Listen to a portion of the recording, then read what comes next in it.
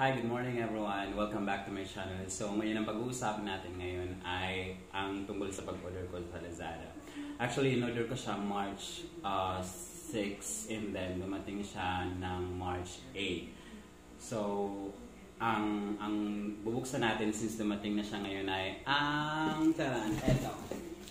ito ay kitchen rack, dish rack storage actually. So, kakarating lang niya today. Ayan.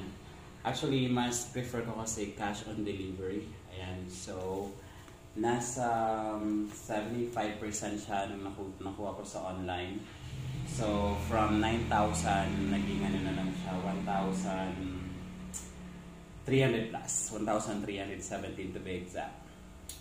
At ang maganda pa dito is, nung in-order ko siya, meron siyang free rug. So, pwede rin gamitin. So, ito na siya. Kakarating niya. Pero ang tip ko sa inyo guys, kung mag-order kayo online, mas maganda ay cash on delivery na lang. Since, you know, sa ngayon, kailangan nating ingatan.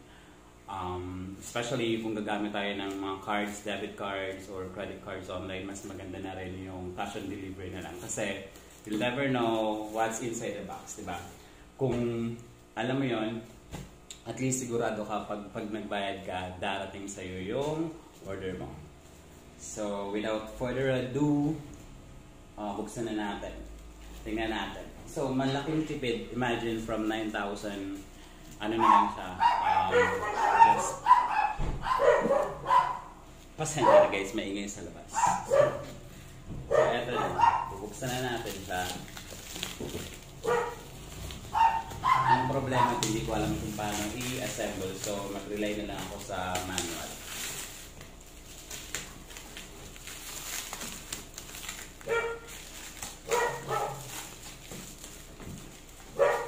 Ang laki niya, guys. So, eto siya.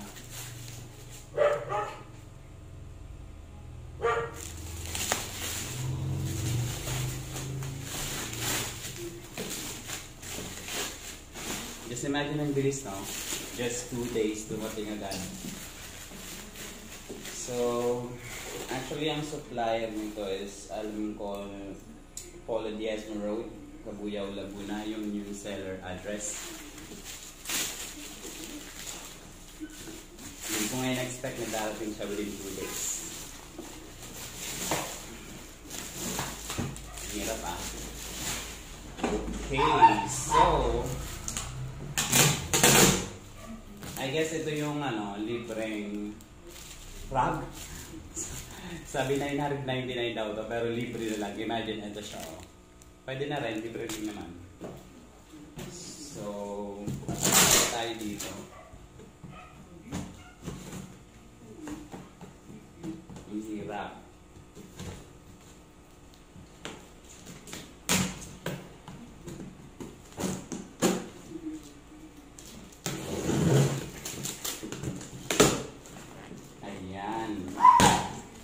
Actually guys, kaya nag-order ako dito kasi dun sa kusina ko, since medyo, you know, bagong gawa na rin naman siya. As much as possible, ayoko na ng gusto ng palitan. Instead na plastic na lang, yung mga stainless na lang. Kasi alam mo, mas maganda rin siya kahit paano. Yung lalagyan ng mga baso. Ito siya guys, yan. Kung makikita nyo. So, buksan natin. Eto. So, may manual naman pala siya. Ayan.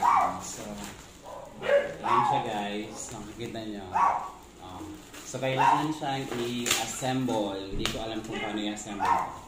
Siguro magpapatulong na lang ako. Or pag-aralan ko. Ayan yung manual niya. Ayan. So, eto. Hindi ko alam kung paano talaga to. Buksan natin.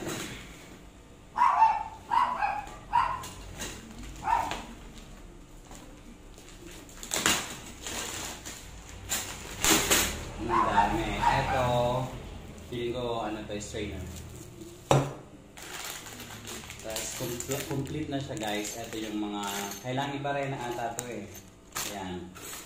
Tapos Eto, hindi ko alam kung ano yan. Eto, may plastic.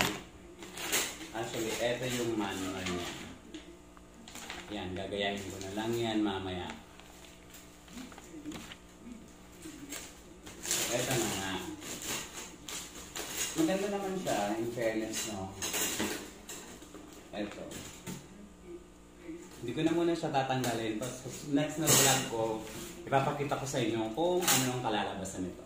So, mag-aaral muna ako. Ayusin ko muna to. Okay? So, sa ngayon yan na muna. So, isasuggest ko kung mag-order kayo, especially right now, mas mahirap yung pupunta ka pa sa mall. So, mas maganda mag-order ka na lang online kasi very convenient siya. Actually, there is a lot of options if you want to pay this through GCash, credit card, debit card, or cash on delivery. So, I opted na lang to pay through cash on delivery kasi mas safe feeling ko. Tsaka, kung gagamit ka kasi ng card, ngayon, mahirap na mas scam. So, mas okay na to. Okay? So, next, pag-uusapan natin kung ano yung magiging itsura nito pag nilagay ko na sa kusina. Okay? Thank you so much, guys. Ito lang. Actually, may order pa ako sunod. I'll let you know kung ano yon. I-unbox na natin. Okay? Thank you, guys.